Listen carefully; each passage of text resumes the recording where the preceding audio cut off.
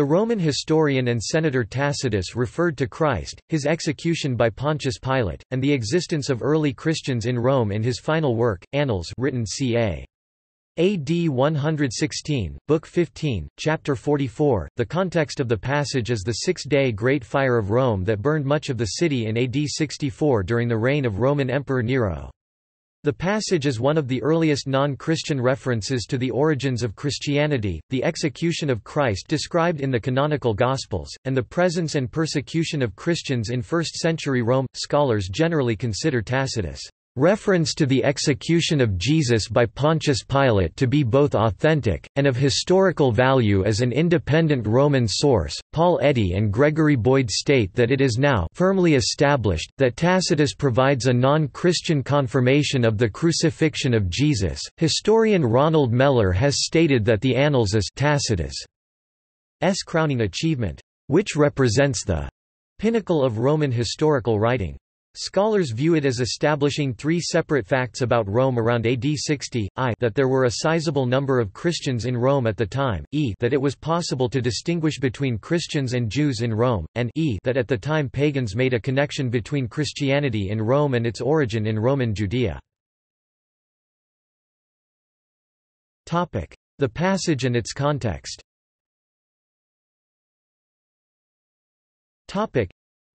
The Annals passage 15.44, which has been subjected to much scholarly analysis, follows a description of the Six-Day Great Fire of Rome that burned much of Rome in July 64 AD. The key part of the passage reads as follows, translation from Latin by A. J. Church and W. J. Brodrib, 1876. Consequently, to get rid of the report, Nero fastened the guilt and inflicted the most exquisite tortures on a class hated for their abominations, called Christians by the populace. Christus, from whom the name had its origin, suffered the extreme penalty during the reign of Tiberius at the hands of one of our procurators, Pontius Pilatus, and a most mischievous superstition, thus checked for the moment, again broke out not only in Judea, the first source of the evil, but even in Rome, where all things hideous and shameful from every part of the world find their center and become popular. Accordingly, an arrest was first made of all who pleaded guilty, then, upon their information, an immense multitude was convicted, not so much of the crime of firing the city, as of hatred against mankind. In Latin, ergo abolendo rumori Nero subdidit rios et quaesidissimis penis adfacit, quas per flagitia in visos vulgus Christianos appellabat, octer neminis ius Christus Tibero imperitante per procuratorum Pontium Pilatum supplicio adfectus erat, repressac in presens exitiabilis superstitio rursum irrumpebat, non modo per iudem, originem ius mali, sed per urbum etiam, quo cuncta undic atrocia aut pudenda confluent celebranturc, igator primum corrupti qui fatibantur, deigned indicio aurum multitudo ingens hod proend in crimen incendi quam odio humani generis convicti sunt. Tacitus then describes the torture of Christians. Mockery of every sort was added to their deaths. Covered with the skins of beasts, they were torn by dogs and perished, or were nailed to crosses, or were doomed to the flames and burnt, to serve as a nightly illumination, when daylight had expired. Nero offered his gardens for the spectacle, and was exhibiting a show in the circus, while he mingled with the people in the dress of a charioteer or stood aloft on a car. Hence, even for criminals who deserved extreme and exemplary punishment, there arose a feeling of compassion, for it was not, as it seemed, for the public good, but to glut one man's cruelty, that they were being destroyed. The exact cause of the fire remains uncertain, but much of the population of Rome suspected that Emperor Nero had started the fire himself. To divert attention from himself, Nero accused the Christians of starting the fire and persecuted them, making this the first documented confrontation between Christians and the authorities in Rome. Tacitus never accused Nero of playing the liar while Rome burned. That statement came from Cassius Dio, who died in the 3rd century. But Tacitus did suggest that Nero used the Christians as scapegoats. No original manuscripts of the Annals exist, and the surviving copies of Tacitus' works derive from two principal manuscripts, known as the Medicean manuscripts, written in Latin, which are held in the Laurentian Library in Florence, Italy. It is the second Medicean manuscript, 11th century, and from the Benedictine Abbey at Monte Cassino, which is the oldest surviving copy of the passage describing Christians. Scholars generally agree that these copies were written at Monte Cassino, and the end of the document refers to Abbas Reynaldus cu. who was most probably one of the two abbots of that name at the abbey during that period. Specific references.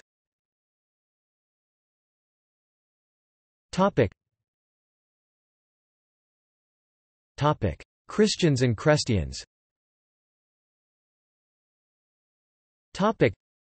The passage states, called Christians by the populace, Christus, from whom the name had its origin.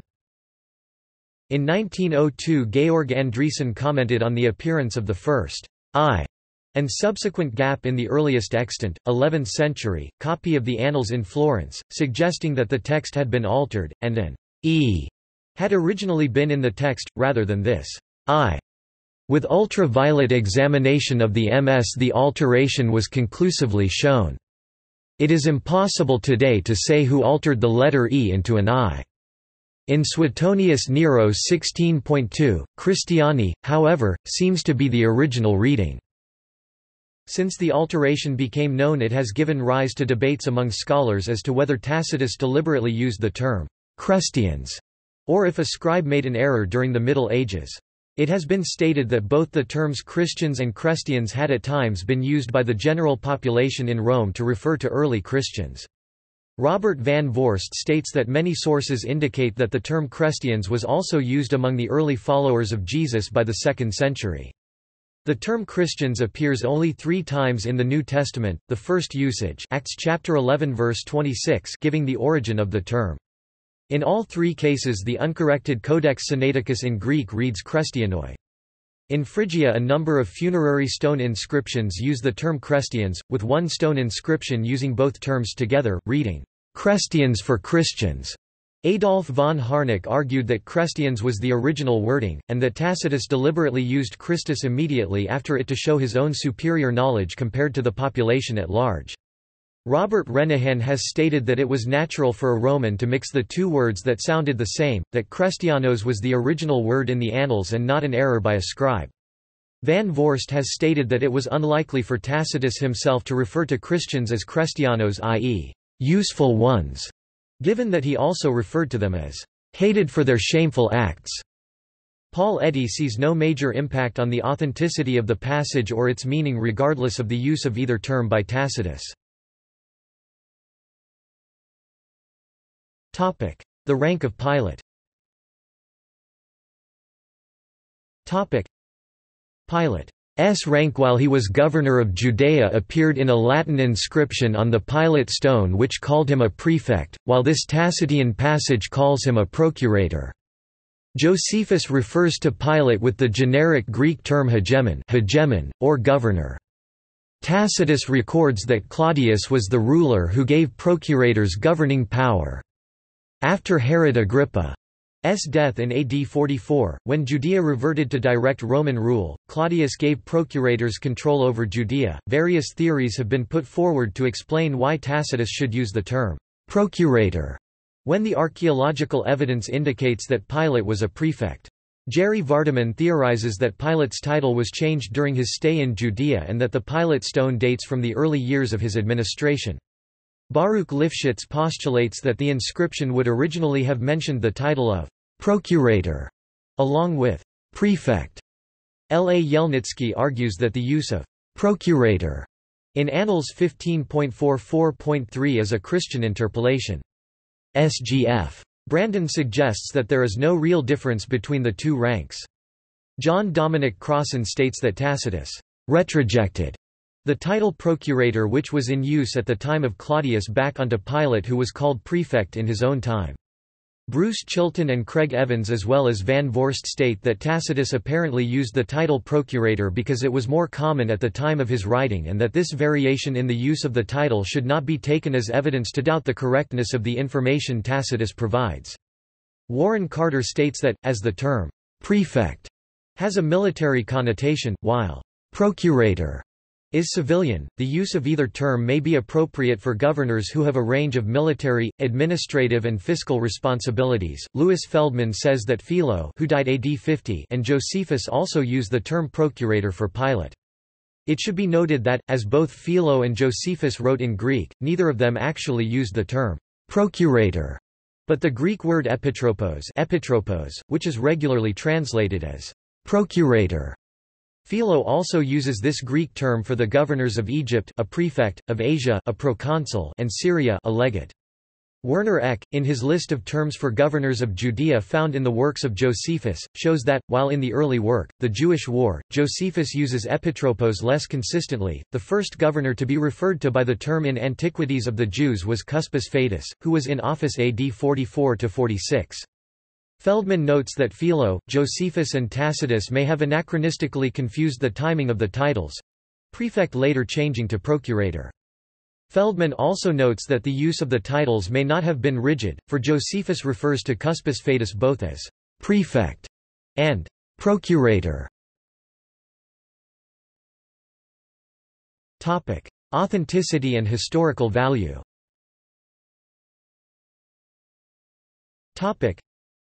Most modern scholars consider the passage to be authentic. William L. Portier has stated that the consistency in the references by Tacitus, Josephus and the letters to Emperor Trajan by Pliny the Younger reaffirm the validity of all three accounts.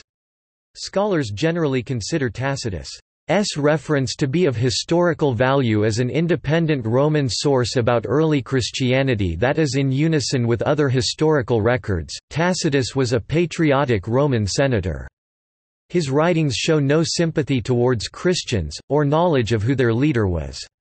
His characterization of Christian abominations may have been based on the rumors in Rome that during the Eucharist rituals Christians ate the body and drank the blood of their god, interpreting the ritual as cannibalism by Christians.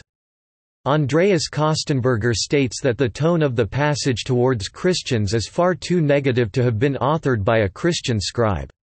Van Voorst also states that the passage is unlikely to be a Christian forgery because of the pejorative language used to describe Christianity. Tacitus was about 7 years old at the time of the Great Fire of Rome, and like other Romans as he grew up he would have most likely heard about the fire that destroyed most of the city, and Nero's accusations against Christians. When he wrote his account, Tacitus was the governor of the province of Asia, and as a member of the inner circle in Rome he would have known of the official position with respect to the fire and the Christians. In 1885 P. Hochart had proposed that the passage was a pious fraud, but the editor of the 1907 Oxford edition dismissed his suggestion and treated the passage as genuine. Scholars such as Bruce Chilton, Craig Evans, Paul R. Eddy and Gregory A. Boyd agree with John Meyer's statement that despite some feeble attempts to show that this text is a Christian interpolation in Tacitus, the passage is obviously genuine. Suggestions that the whole of Annals may have been a forgery have also been generally rejected by scholars. John P. Meyer states that there is no historical or archaeological evidence to support the argument that a scribe may have introduced the passage into the text. Van Voorst states that of all Roman writers, Tacitus gives us the most precise information about Christ. John Dominic Crossan considers the passage important in establishing that Jesus existed and was crucified, and states, "...that he was crucified is as sure as anything historical can ever be, since both Josephus and Tacitus agree with the Christian accounts on at least that basic fact." Eddy and Boyd state that it is now firmly established that Tacitus provides a non-Christian confirmation of the crucifixion of Jesus. Biblical scholar Bart D. Ehrman wrote, "Tacitus's report confirms what we know from other sources, that Jesus was executed by order of the Roman governor of Judea, Pontius Pilate, sometime during Tiberius's reign." James D. G. Dunn considers the passage as useful in establishing facts about early Christians, e.g. that there was a sizable number of Christians in Rome around AD 60. Dunn states that Tacitus seems to be under the impression that Christians were some form of Judaism, although distinguished from them. Raymond E. Brown and John P. Meyer state that in addition to establishing that there was a large body of Christians in Rome, the Tacitus passage provides two other important pieces of historical information, namely that by around AD 60 it was possible to distinguish between Christians and Jews in Rome and that even pagans made a connection between Christianity in Rome and its origin in Judea. Although the majority of scholars consider it to be genuine, a few scholars question the value of the passage given that Tacitus was born 25 years after Jesus' death. Some scholars have debated the historical value of the passage given that Tacitus does not reveal the source of his information. Gerd Theissen and Annette Mers argue that Tacitus at times had drawn on earlier historical works now lost to us, and he may have used official sources from a Roman archive in this case. However, if Tacitus had been copying from an official source, some scholars would expect him to have labeled Pilate correctly as a prefect rather than a procurator. Theissen and Mers state that Tacitus gives us a description of widespread prejudices about Christianity and a few precise details about Christus and Christianity, the source of which remains unclear. However, Paul R. Eddy has stated that given his position as a senator, Tacitus was also likely to have had access to official Roman documents of the time and did not need other sources. Michael Martin states that the authenticity of this passage of the Annals has also been disputed on the grounds that Tacitus would not have used the name Christos, derived from Messiah, while others have questioned if the passage was a later interpolation or represents some modernizing or updating of the facts to reflect the Christian world at the time the text was written. Weaver notes that Tacitus spoke of the persecution of Christians, but no other Christian author wrote of this persecution for 100 years. Hotema notes that this passage was not quoted by any church father up to the 15th century, although the passage would have been very useful to them in their work, and that the passage refers to the Christians in Rome being a multitude, while at that time the Christian congregation in Rome would actually have been very small. Scholars have also debated the issue of hearsay in the reference by Tacitus. Charles Guignebert argued that so long as there is that possibility that Tacitus is merely echoing what Christians themselves were saying, the passage remains quite worthless. R. T. France states that the Tacitus passage is at best just Tacitus repeating what he had heard through Christians. However, Paul R. Eddy has stated that as Rome's preeminent historian, Tacitus was generally known for checking his sources and was not in the habit of reporting gossip. Tacitus was a member of the Quindecimviri Sacris Faciendis, a council of priests whose duty it was to supervise foreign religious cults in Rome, which, as Van Voorst points out, makes it reasonable to suppose that he would have acquired knowledge of Christian origins through his work with that body. Other Roman sources.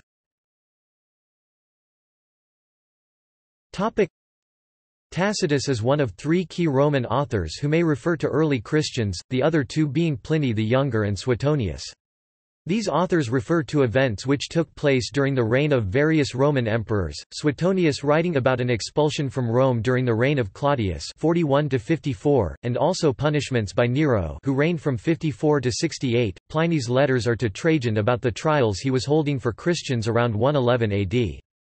But the temporal order for the documents begins with Pliny writing around 111 AD, then Tacitus around 115–116 AD, and then Suetonius writing in the Lives of the 12 Caesars around 122 AD, thus 47 to 58 years after the 64 AD fire and Nero's alleged persecution.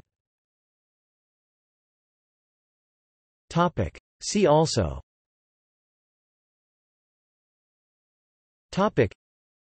Christianity in the 1st century, Early Christianity, Historicity of Jesus, Josephus on Jesus, Mara bar Serapion on Jesus, Roman Judea, Suetonius on Christians, Sources for the historicity of Jesus. References.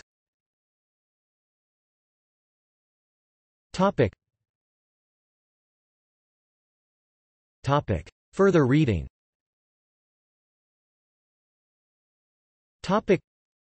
Syme, Ronald 1958. Tacitus. Oxford, Oxford University Press. ISBN 0-19-814327-3. Tacitus and the Writing of History by Ronald H. Martin 1981. ISBN 0-520-04427-4. Tacitus Annals by Ronald Meller 2010. Oxford University Press, ISBN 0-19-515192-5.